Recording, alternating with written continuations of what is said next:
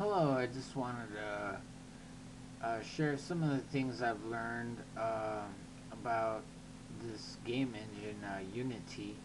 I'm using the 3.0 version.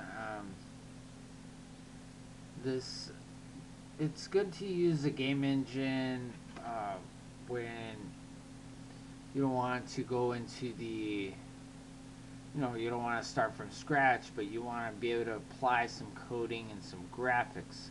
So here we're able to apply some graphics and some coding in order to achieve some of the desired results. Now here you can see we've got some shooting going on here, and that's courtesy of Tornado Twins.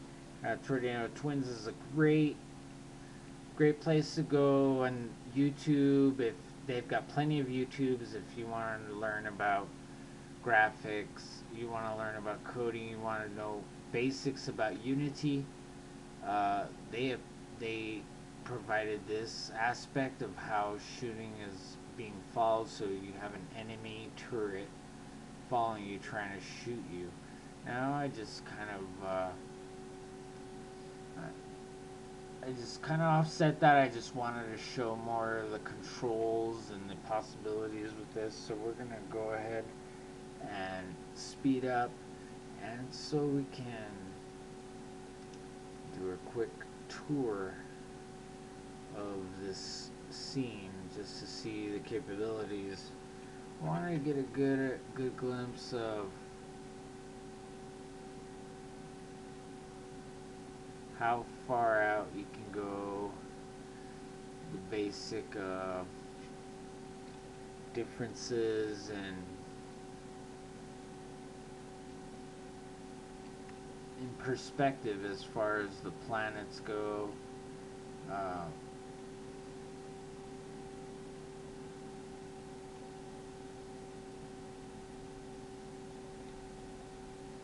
so as you can see, we have some planets here, and we have Earth, and then where we're going to head towards Mars. And these are basic planet textures which you can get from downloading. You just apply the textures to Unity's objects.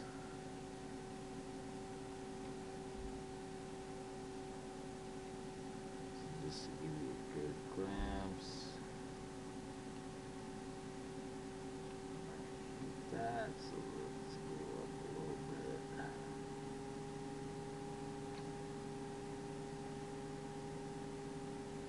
So that there is the planet Mars. Get a real good glimpse. So I mean, the textures are just great. If you can find any, they definitely do the job. Now if you're trying to do more graphic intensive, like something like this spaceship, now you have to use a different software, which you would probably use. Well, I use Blender. It's a great software and it's free. And Unity is also free unless you go to the Pro version. There's a few benefits, of course, that go with that. For now, for my purposes, the free version does plenty. It goes in multiple platforms, consoles, and will even go online for you.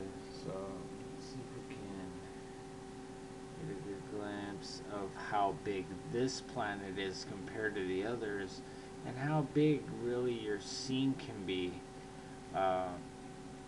Looking back, those planets which were huge when we were passing by, especially Earth, are now becoming minuscule, while this huge giant of a planet is coming up towards us. You can see that we have a surrounding of stars. That's made from Spacescape that allows you to do space type stuff. I just did something basic. You could do a lot more intensive stuff with that. Now you can see how the lighting here comes out as far as you need it to. Now you have to balance that with how far off the with how far your scene needs to go, and how, and as long as it doesn't, you know, slow down what you're trying to do, but it can do what you need it to. This is a great engine. And that's just some of the basics there. Thank you for watching.